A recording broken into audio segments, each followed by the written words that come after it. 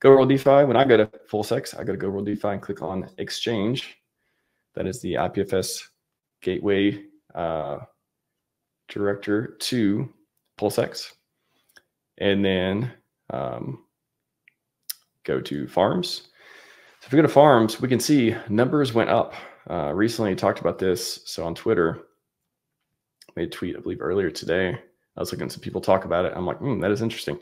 So PulseX Inc. farming coming great again. When PulseChain first launched, Inc.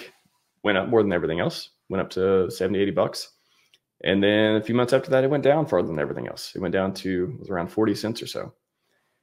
So you can imagine for a while there, especially when it was sitting in the 30, 40, $50 range, it was just incredible yield farming. I mean, just really amazing stuff. So back then, I mean, if you had, 10, 20, 30, $40,000 and you were making bank every month, it was crazy. Ink prices were high, liquidity was good, just different things were being incentivized, and it was amazing. Prices were great, almost as great as they are now. Well, of course they were a little bit better back then, but I think we're back in 2024. So 10K in the PLS Inc. So if we go there, we'll just check it out. So there's different farms. I'll go over the farms real quick. So you add liquidity for these different pairs. And then, so you basically become an LP provider, and then you stake that LP position to yield farm, and you earn the Inc. token. So then there's different pairs you can do it. Some are more risky, some are less risky. I'm not going to go over the different risks and stuff. I've literally go to click farming, learn to earn, click farming. I've covered Inc. I've covered LP with different people, and there's tons of tutorials and give you different nuance and different risks, and what is the doing stablecoin pairs versus not, and different strategies, and how to silently sell over LP positions over a period of time. Cover all this stuff a bunch of times on the show already. So I got a ton of content on that. Just go to the yield farming playlist. And again, this video will be added to that playlist automatically. Already added it there. So you go there, and then you decide what you want to do. Do you want to do, so you can see the APRs. You can kind of think of them as the risk factor in a way too. And it's very high level speaking, but you can see the APR 20%, you'll be earning less Inc., for example, on if you participate in these farms versus if you do a stable coin. And again, I'm not going to go through all the mechanics, but I got a ton of content on it as far as why and all that stuff is. But I think for me, the farms I really like, I think are the most interesting for this point in time, and maybe before even as well, are the Inc. farms.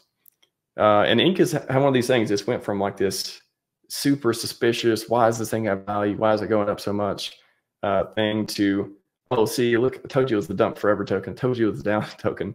See, everyone got rid of it. To now it's like, well, didn't RH tweet that it was like, kind of like it could be leverage on Pulse and PulseX type of thing, and hasn't it did like a 20x or something? I don't know what the numbers are. It's just hasn't done some like crazy numbers, hasn't it? Went up more, everything else again too. And everyone's like, oh yeah, Inc., that's cool. Like, it's really revitalized the farms. That's why I always said my position on Inc. has never changed. It's always been, this thing is important to the ecosystem, and it needs to be valuable. It needs to be valuable. So people come here and yield farm, and they get something of value. So it has to be valuable, whether it has utility now or later or never. We'll see. But I think these farms are most interesting because they for me, they're a balance of, to me, again, what I believe for my portfolio, my time horizon, my capital and stuff, they're one of the less risky ones and the high reward ones. So the ROI is very good for these, in my opinion, in my position, for example. Could be different for you. Just telling you what I personally think. And if you go to, for example, the Pulse one, so this is, you can do Inc. Pulse, you can do Inc. PLS, and basically you have equal sides, you put them in, you provide liquidity, you stake them, and you earn Inc. over time. So in the tweet example, I was talking about $10,000 at the current rates. And again, these could go up. I suggested in the tweet too. Does that double? Like, it's been rising. I think they might have already doubled one time. Does that double again? Do we start getting 100%? Before, when the first farms first came out, I have to look at some old screenshots, but I believe they were in the hundreds of percent, maybe 100, 200, 300%, 400%. It's been a while. it was a very cold and brutal bear market. But if I remember correctly, they were in the low hundreds percent for some time. Somebody in the chat, feel free to chime in. But it was literally incredible, and the price was so much too. So it was amazing. So 10K, back to the example. So 10K will do it monthly is around $500 a month at current rates. Now, what if the ink price goes up? What if the APR goes up? What if all these things increase?